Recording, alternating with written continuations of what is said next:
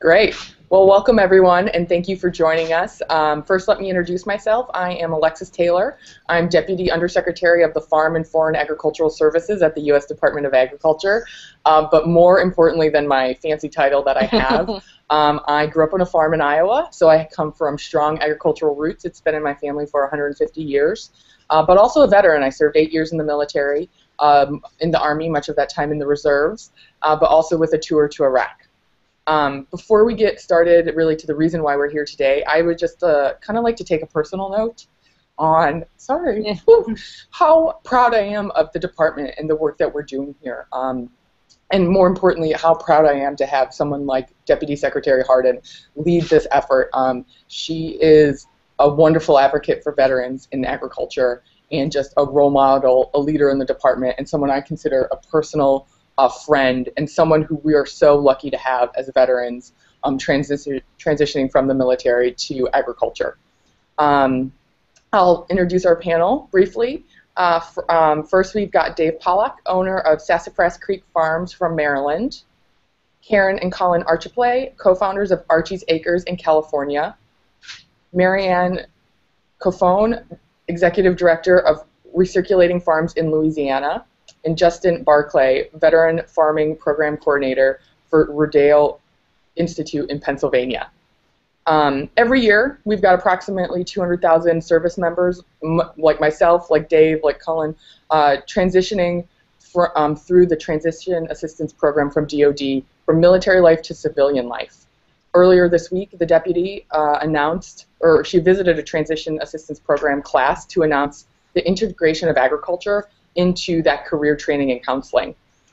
Really programs, that's the programs that service members are utilizing. Today we have a panel of veteran farmers and veteran training organizations who are looking at long-term careers in farming, ranching, and agriculture, and the opportunities that they hold and how USDA can fit into those. Just want to remind everyone out there watching to please share your questions or feedback via Twitter or submit info via the G+ event page. Twitter, YouTube, or Facebook using hashtag NextGenAg. That's hashtag Next, GENAG. Before we hear to our panel, I'd like to turn over to, as I said, the woman I consider a mentor, role model, and friend, Deputy Secretary Harden. Thank you very much, Alexis, and thanks to our panelists. And I appreciate Alexis' kind words, but really I'm just one of the people at USDA who cares so deeply about this agenda, about this effort, about making sure that those who have served our country so well and so bravely and who are interested and think they might be interested in careers in agriculture. I, like Alexis, grew up on a farm, and mine was in Georgia, not in Iowa, but I know how the land heals. I know the difference it can make in someone's life, and just have that passion. I want to make sure that anybody else interested in a career in farming or ranching understands that USDA is in your corner. We want to help you continue your service by growing food for our country and for others.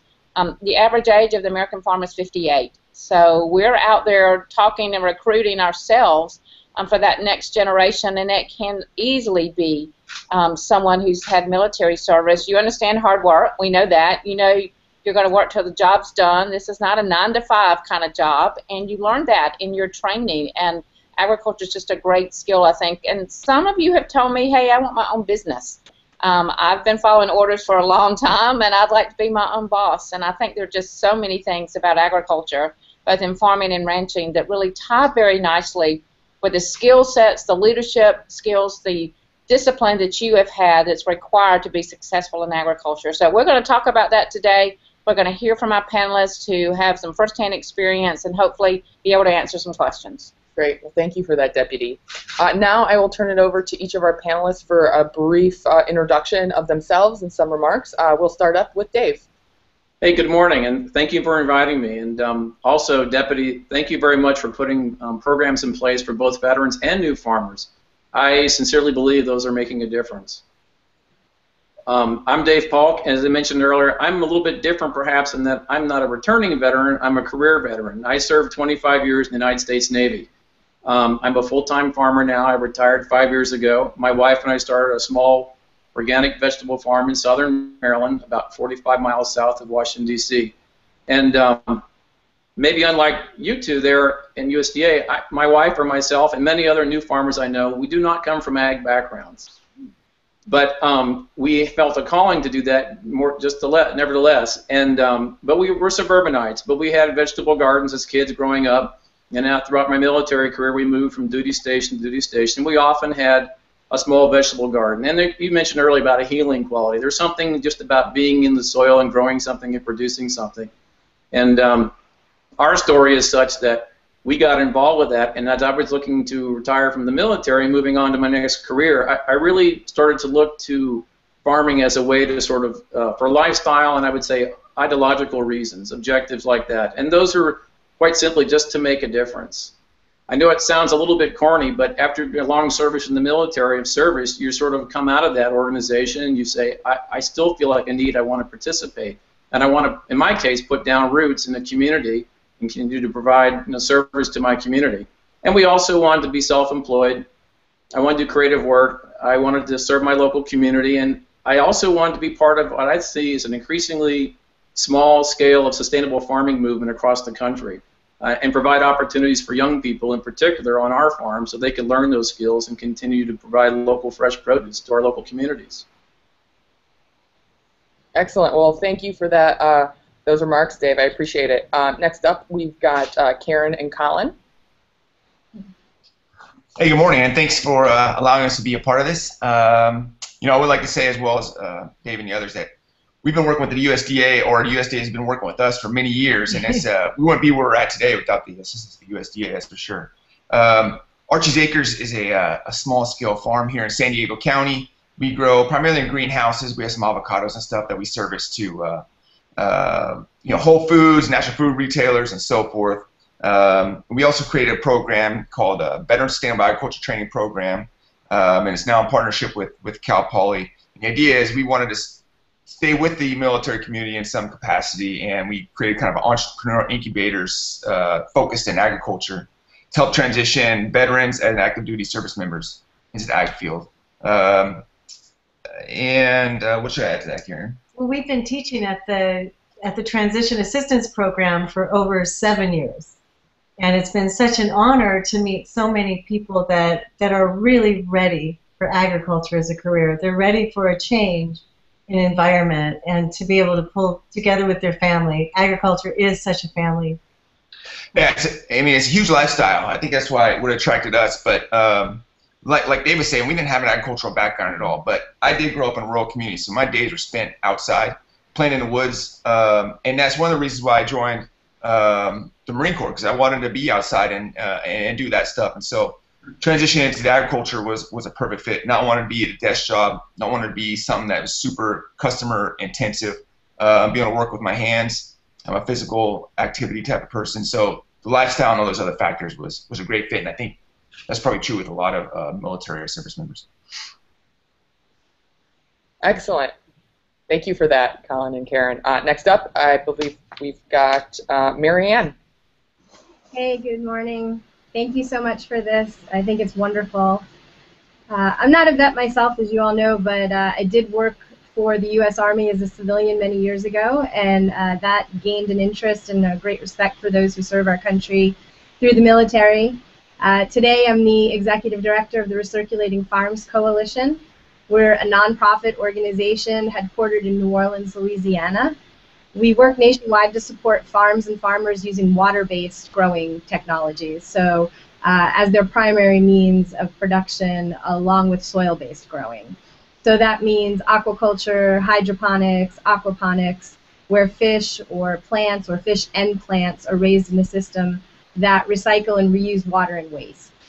In New Orleans, we have both a community garden where we teach classes and do demonstrations, and people grow food in their own raised garden beds. And we also host a market farm where we grow food for sale at lower rates to the community to provide better healthy food access. We're working with veterans in a number of ways. First, through our new and beginner farming program sponsored by USDA. We offer trainings specifically targeted to underserved communities, women, and veterans. And we do this to start or improve and expand existing operations or start new farming operations. We currently work closely with 2 vets through that program in a heightened capacity. One is creating her own garden for other veterans to come and learn farming, and the other is working with inner city at-risk youth. And so we're supporting both of them in creating recirculating farm systems in their own growing spaces. And then additionally, we offer a special vets program in recirculating water-based farming, where we're teaching them to specifically use these new techniques. We learned that growing methods like water-based growing are especially useful for senior or disabled vets in particular, because they're very versatile in design, and so they inspire creativity. They can be inside or outdoors, and so they offer flexibility. Growing food often leads to healthier eating and socializing, and in terms of physical requirements, these systems are usually vertical and or elevated, and so they don't require much bending, and there's no weeding. So we've learned that these are really great systems for a whole range of veterans. So if there's any vets out there that are interested in water-based growing or water-based growing in conjunction with soil-based growing, get in touch with us. Great, thanks, Marianne. Last but certainly not least is Justin. Hello, my name is Justin Barclay. I'm the Veteran Farming Program Coordinator at the Rodale Institute. Again, I'd like to thank the Deputy Secretary and the Undersecretary for this opportunity to talk. Like several others have already mentioned, you know, I'm a military veteran myself. I spent just over 10 years in the United States Army, with most of my time spent in Germany. When I immediately left the Army, I picked up a couple of different defense contracting, gigs, and then I was recalled. I spent a tour in Afghanistan, returned, did a few more defense contracting gigs, and just really wanted to kind of switch over to a different career field. I also did not grow up on a farm. I'm a typical suburban kid. But this was something that I kind of felt passionate about, and when I relocated back to Pennsylvania, my wife and I purchased a small horse farm, so that's kind of my initial connection into agriculture. But the opportunity that I was afforded to work here at Rodale, I was able to still have that attachment and still work with a lot of veterans. So it was kind of the best of both worlds, because working with vets was pretty much all I knew for my entire adult life, from age 18 up until present. So this allowed me to still keep that pulse on the veteran and the military community, while also transitioning over to my other career field. Now, one of the main programs that we have with Rodale Institute is a partnership with a Delaware Valley University, where we have our organic farming program, or organic farming certificate program. The program is open to all interested parties, but it so far has been a very attractive option for veterans, because they're able to use their GI Bill to cover their tuition costs. They're able to get the housing stipend. Altogether, it's a one-year program. They spend 2 semesters at Del Val and a summer semester up here at Rodale Institute, where our big focus is on organic farming, which several other people have already mentioned about sustainable and an organic focus. So that's definitely something we like to support.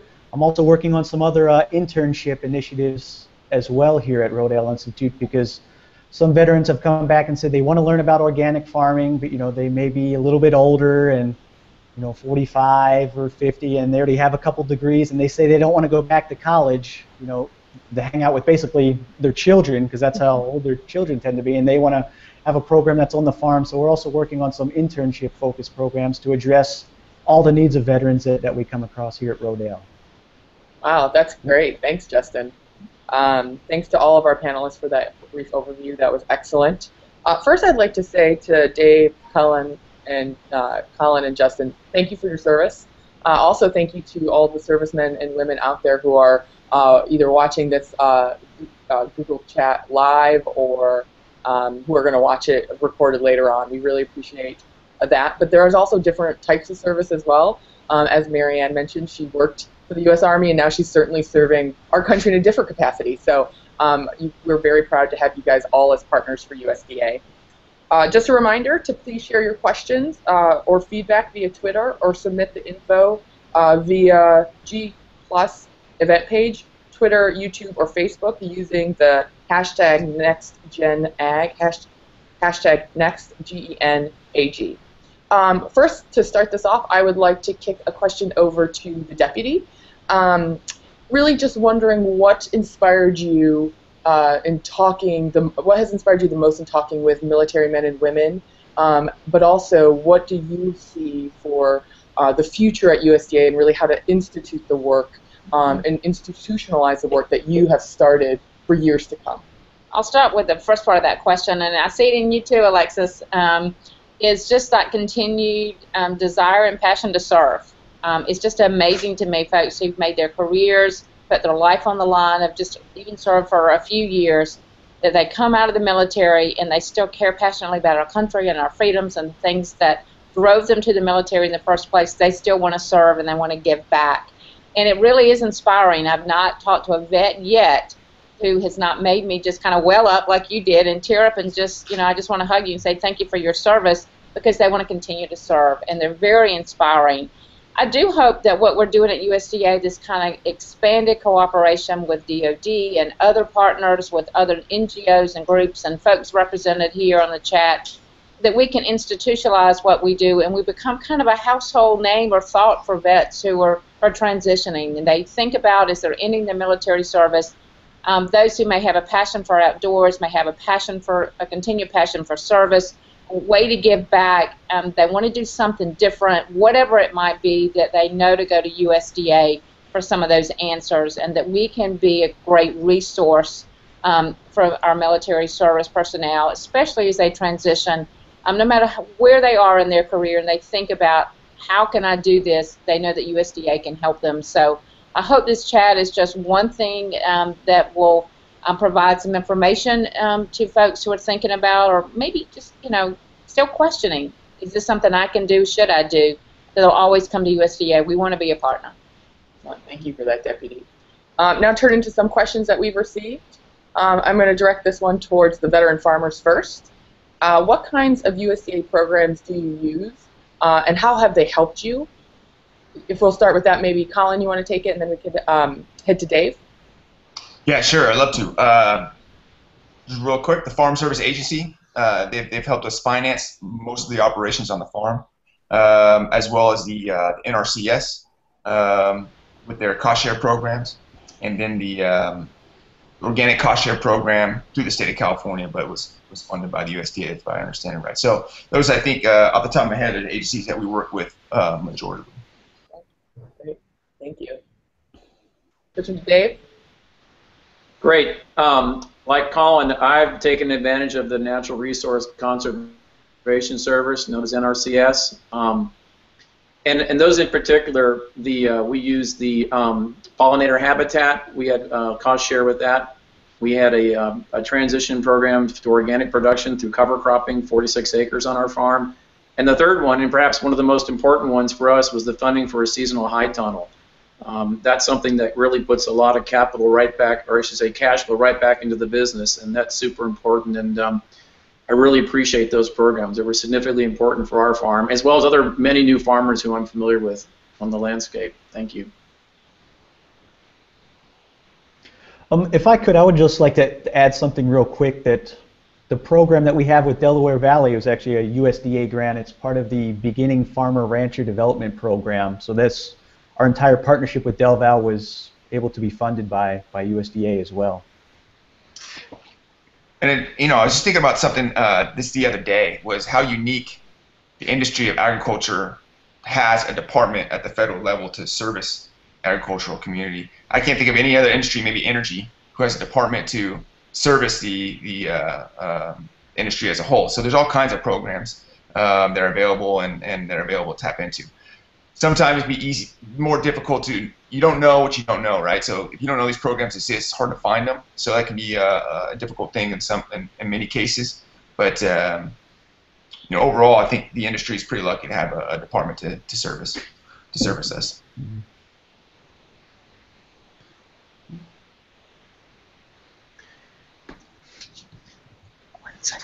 Are we back? Maybe. We see ya.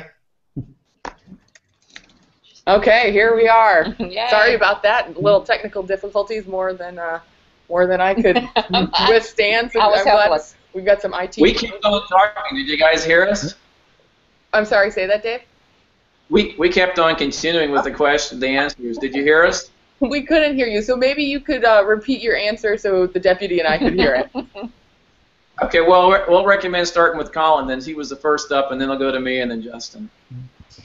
Yeah, just to recap, I was just saying the Farm Service Agency who has financed many of our improvements here at the farm, the NRCS with their cost share programs have also helped us make improvements on the farm, as well as the organic cost share program that's run through the state, I believe funded by the USDA. Now, I also, I'm sorry? State of California.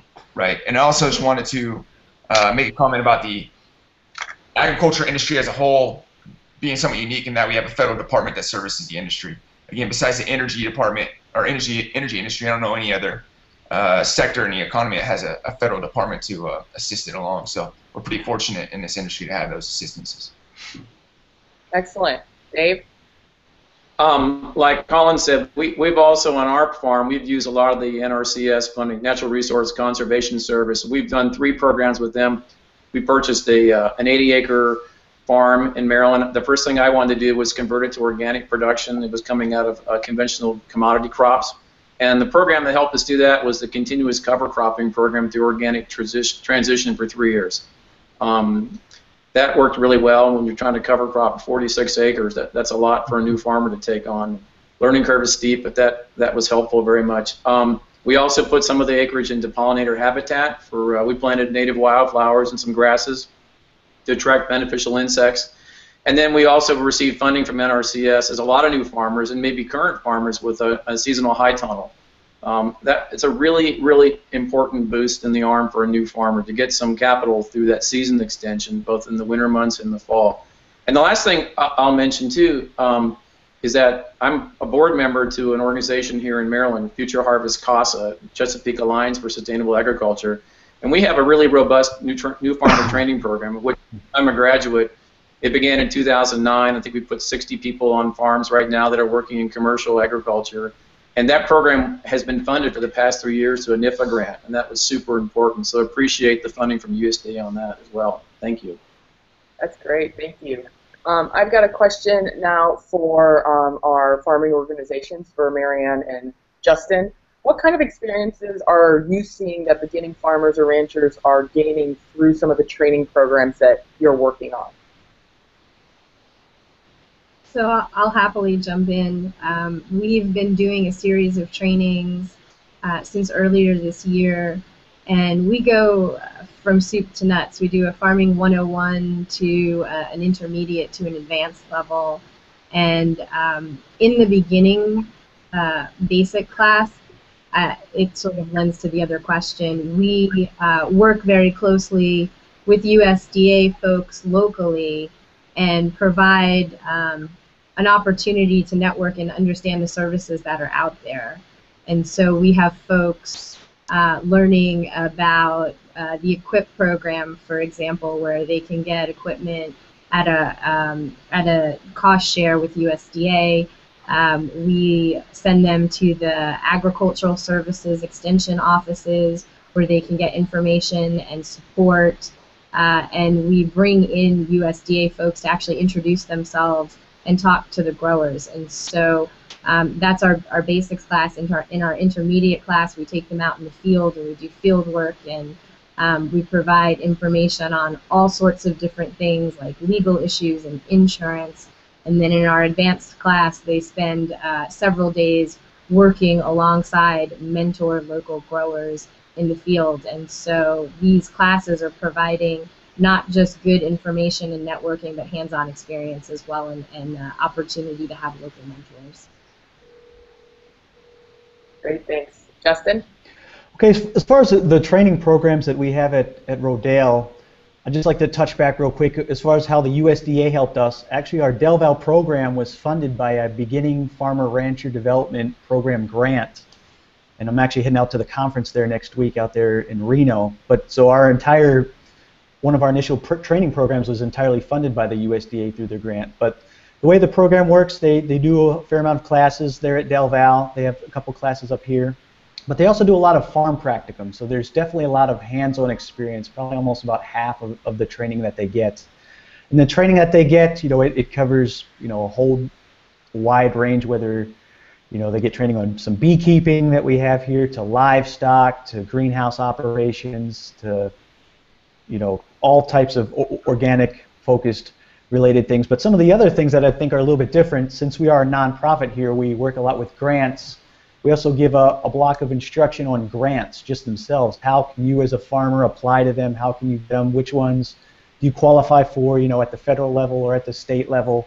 Just making sure that people are aware of what's out there, because as Colin mentioned earlier, people don't know what they don't know. So just getting some of that information and some of that education out there to make them aware. One of the other things that we do, we partner with another local university with their MBA students and other finance and business majors to help our interns here in the veterans to develop a business plan. Because at the end of the day, all the training in the world is kind of worthless if you're not able to actually apply it. So we want to make sure that the business is not what's going to hang them up, that they have a sound business plan that's going to enable them to be successful and then to multiply themselves out. One of the other things we try to do is we partner with a lot of incubator farms or other farms that are in the area, so when people finish their training, they can start on their own couple acres, but they're not totally left by themselves. They have a mentoring built-in network there, or we can help subsidize some of their additional training when they move to the next step. Kind of taking the training wheels off, but they're not necessarily all alone. So it's kind of making them gradually transition to hopefully getting into their own farm. Can I add something? And just in listening to our two panelists, that I think what I would say to folks listening is there's so many opportunities out there with NGOs and groups that are partnering with USDA that on the ground in your neighborhood, in your community, that can offer help and information about USDA, really from the very basics to the business plan and helping you get started with your land, access to land and capital. And so folks who may be thinking about this and worry, I don't know much about agriculture. I think you just heard a couple of really good examples of groups who've taken advantage of the tools of USDA and using those to be down at the grassroots level. We can't be everywhere, and that's one thing I want to stress. USDA can be the catalyst, can be the convener that brings people together, but it really does take groups like some of those represented here today and others across the country who are going to be in your community to help you learn more. Our local offices are there as well. Don't forget that is another tool and resource. But this really is a collaborative effort, and I think the folks who are participating today in the work that they've done, it really helps us make what we talk about real for you and where you live. Great point. Thanks for that, Deputy. I have a question from Twitter, and this can go towards the veterans, so Colin, Dave, and Justin. What is the biggest hurdle to entering into ag after the service? Personally, what did you find? I can start with that. This is David speaking. I see three primary hurdles with new farmers, and I work with a lot of them, and being a new farmer and being a veteran, I think I am qualified to speak on some of it.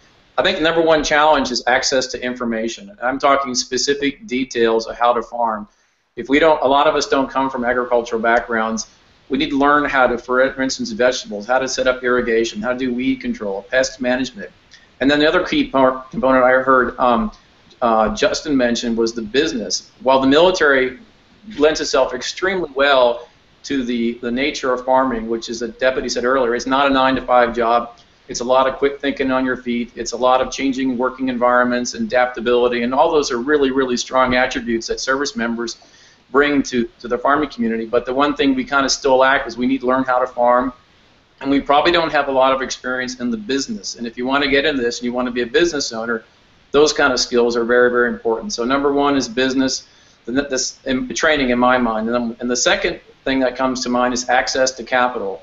The goal here is to become, if you're an entrepreneur or a small farmer, you want to become as profitable as quickly as possible. It takes a fair amount of capital, in my case, a small sustainable organic vegetable farm, to get the thing up and running pretty quickly.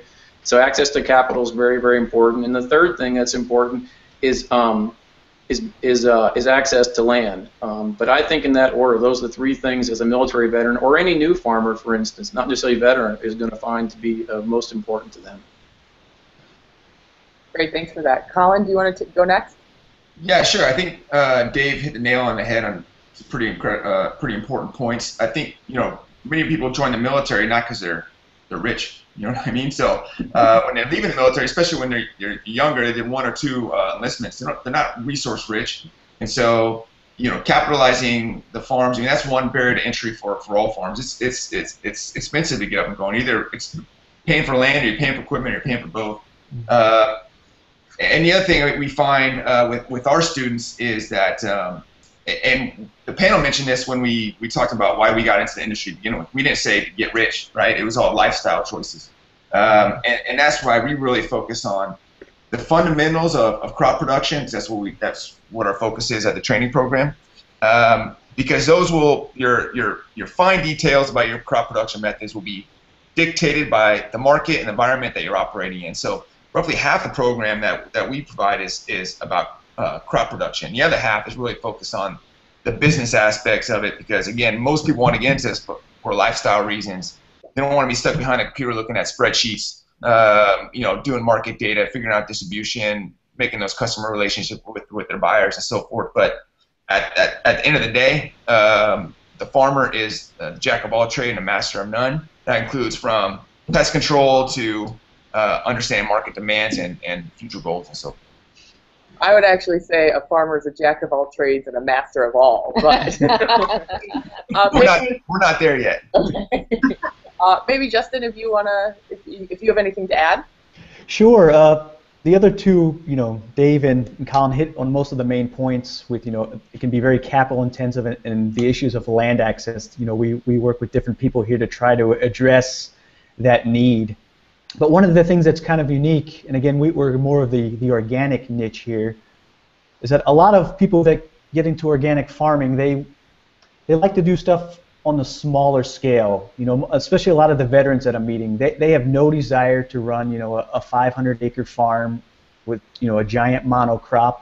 They tend, to want to have a farm that's anywhere between 5 and 25 acres, depending if they're doing livestock or if they're more focused on, greenhouse operations, or just depending what they're focused on. And just getting sure the crop rotations down and some of the actual science that's behind all that stuff to make sure that you're doing what needs to be done at the right time. So people I think underestimate it a lot of times of how much science is really involved with doing farming properly and in the right way, getting the most out of your soil. Great, thanks for that, Justin. Actually, as a follow-up to that, I would like to ask Marianne. So one thing I heard from all 3 of our veterans was that capital and access, using that capital for access to land or equipment. What are some of the things that you're doing within your program to help kind of veterans overcome that challenge? We work on that quite a bit, actually. We hear the same thing from everyone, from vets and non-vets, that some of the biggest challenges is getting a place to grow that's affordable, because land access is very difficult and expensive, and especially if you're an urban farmer like most of the folks we work with, it's even more challenging. There's small spaces, it's expensive, and so we actually have created a land access manual to provide to the folks that go through training with us in ways to access land locally and nationally, depending on where they end up. Things like working with private owners in lease agreements, working with land trust entities, other nonprofit organizations. Many states have a program where they actually own land and will lease it at $1 an acre. If you are able to show certain benchmarks, for example, able to pay your taxes within a couple of years. We here in New Orleans have a grow to own program with the city, where as you reach certain standards over time, you essentially earn the land that you're growing on. And so this provides opportunities for potential farmers who might not have a lot of upfront capital. And similarly, we do that with other resources, connecting growers to Farm Service Agency, for example, where there are a number of free services, and to extension agencies, agents, I should say, where there's a number of free services is very helpful. And everything we do is free as well, thanks to the USDA Beginning Farmer and Rancher Grant. I know you're hearing that a lot, but it really makes these services possible in other areas. That's great. Thanks, Marianne. I have a question from Google Plus specifically for the deputy, but first, I don't know if you want to kind of add about, we here at USDA kind of the same access to capital, access to land challenge, and we have been trying to take some steps to help veterans and beginning farmers across the board meet those challenges, and I don't know if the deputy wants to touch briefly on some of that. I think kind of our workhorse in this area is probably a microloan program. It's capped at $50,000, but again, we're just talking about how a lot of times vets want to start small and they want to enter into this, but that can help with land and other equipment costs that are so expensive, and we've seen such an uptick in participation in our microloan program from veterans. There's a lot of interest there. It's a streamlined process. It's less paperwork. You can get the money quicker. I would say that's the first program. There are others, but that's really what I'd call the workhorse. Yep, that's great. That's a great point. And that program is administrated through the Farm Service Agency.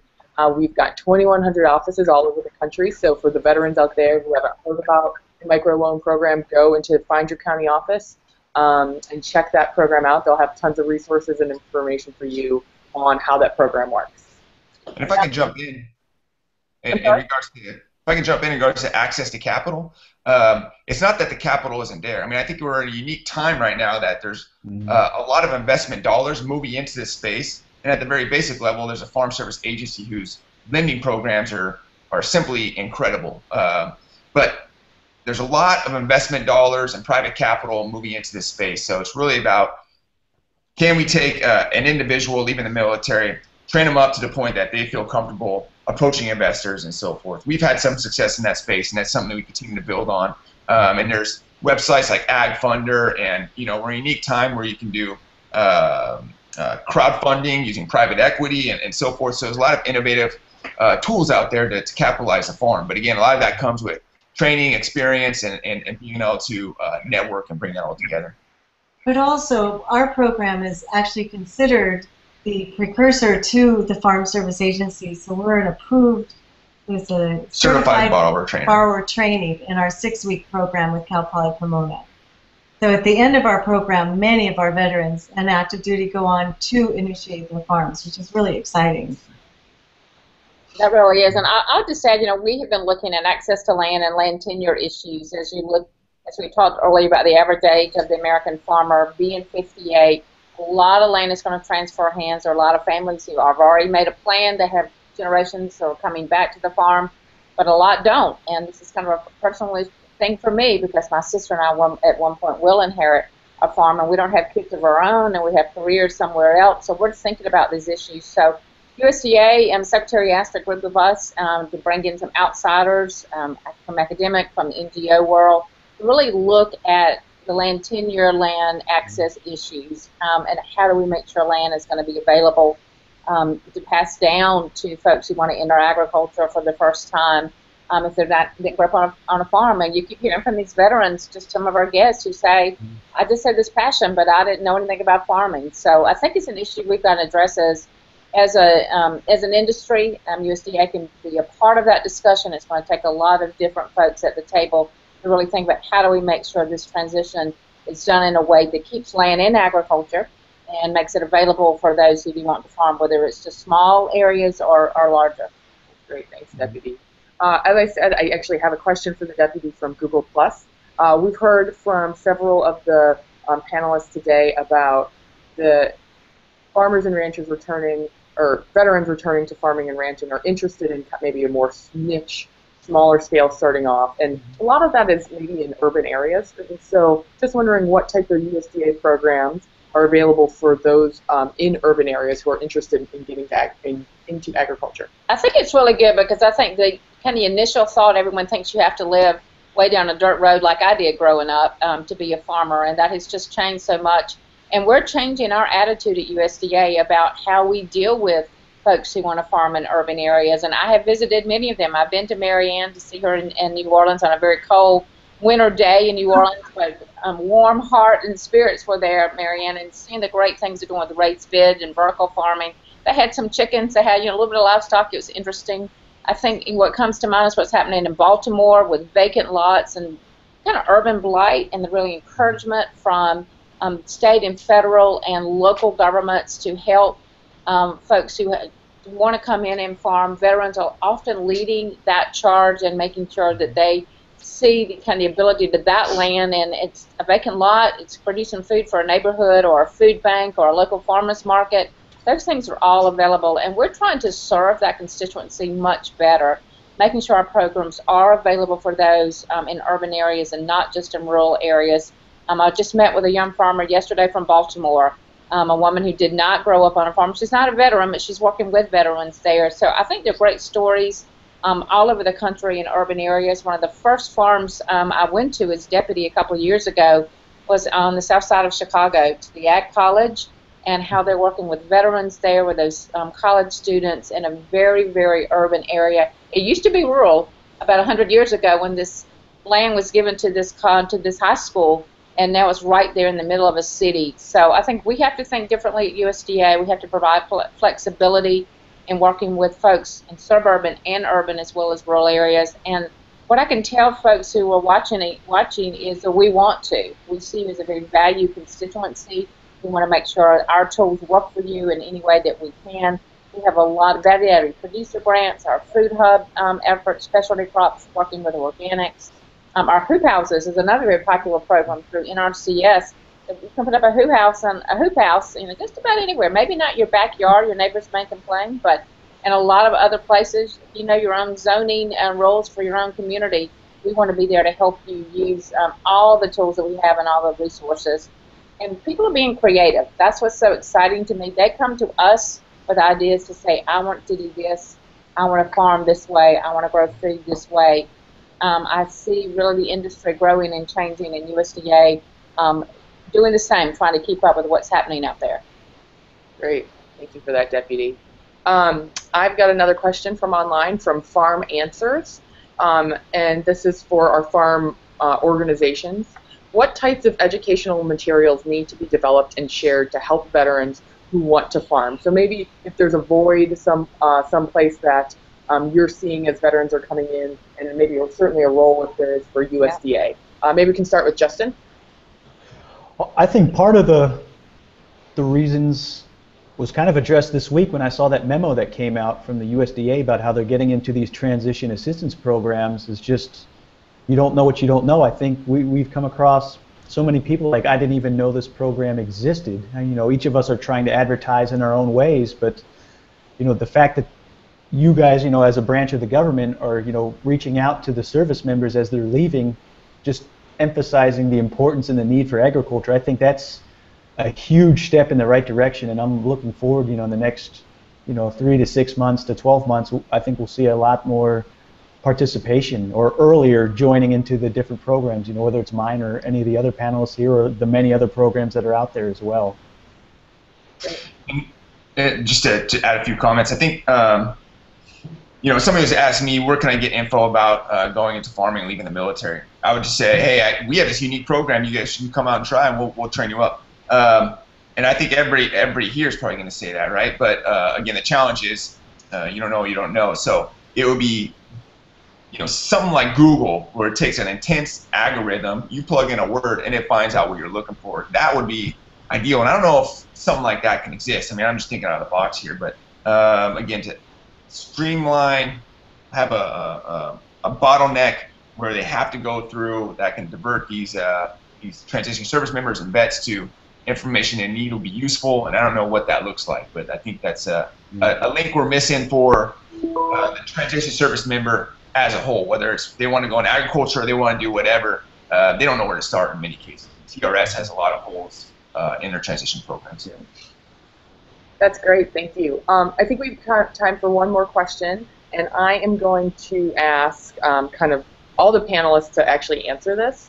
And it's a question I think I'm struggling with, or would really like your perspective, is what should we be doing collectively as veteran farmers and ranchers, as veteran farming organizations and USDA to really reach out to more veterans that we're not doing today? Maybe we'll just start down the line, and we'll start with Dave.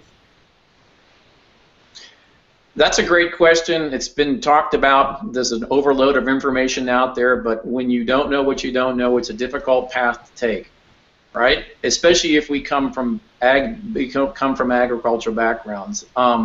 So the journey for us, 5 years in, is really start with, the deputy talked about that a moment ago, is really a partnership with people who are retiring from the farming but looking to not retire the farm, and that is by getting new blood to continue that enterprise.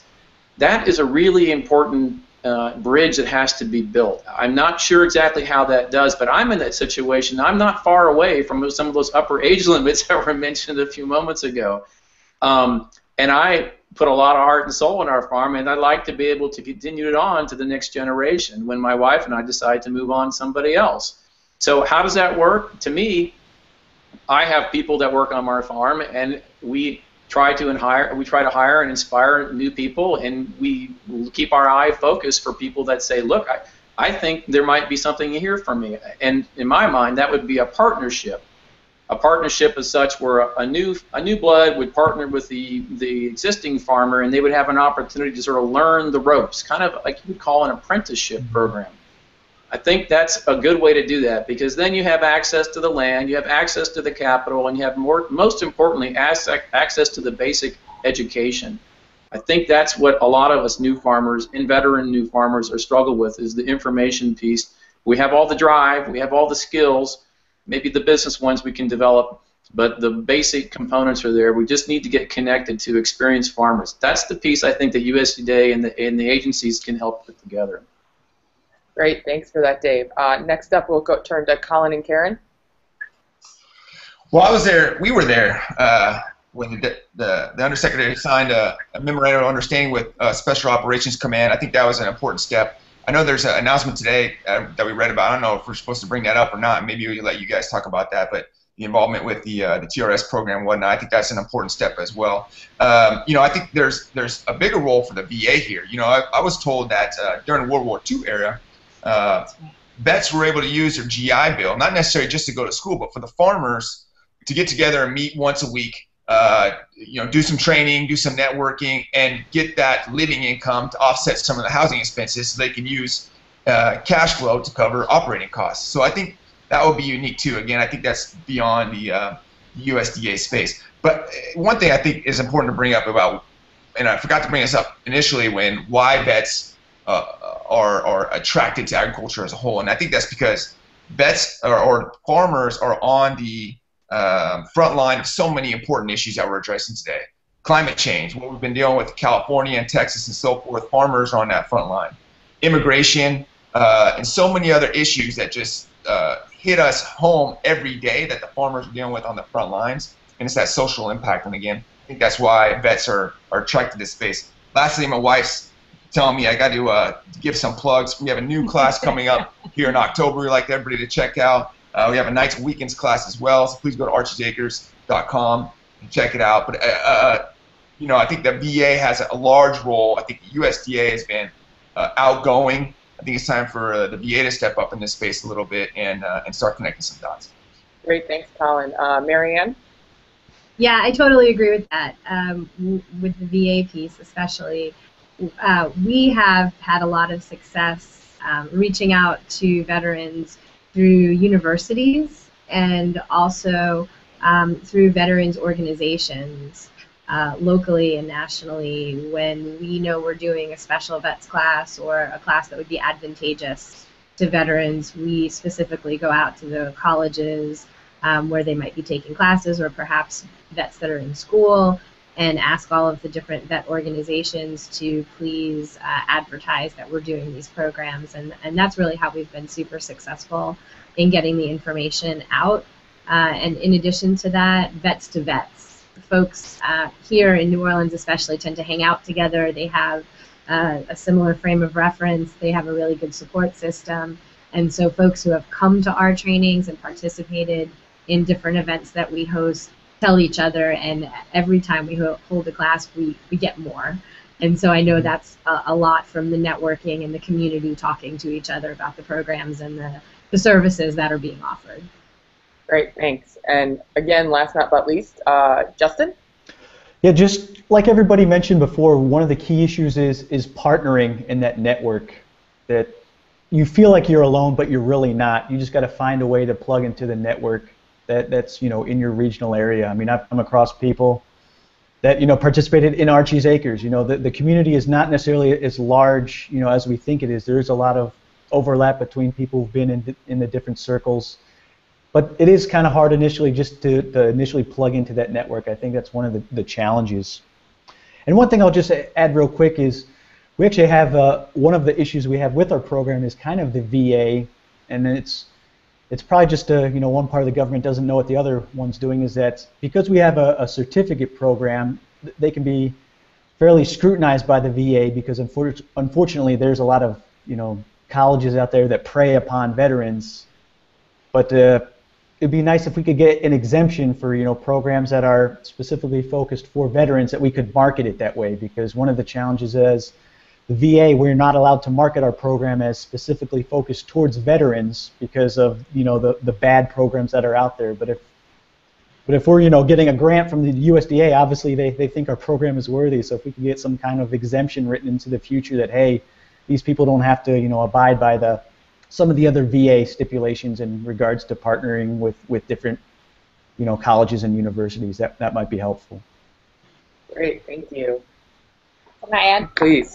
Just a little bit. We've talked a little bit about our kind of increased relationship with the Department of Defense and making sure that our materials are available at all transition classes. I was at one, as we mentioned earlier, on Monday at the Pentagon, which was kind of interesting. The Secretary plans to do those when he travels. Our other personnel want to participate in bases around the country, making sure that our materials, our information are available. We're enhancing our website, make it easier, more information for veterans. I'm excited about that.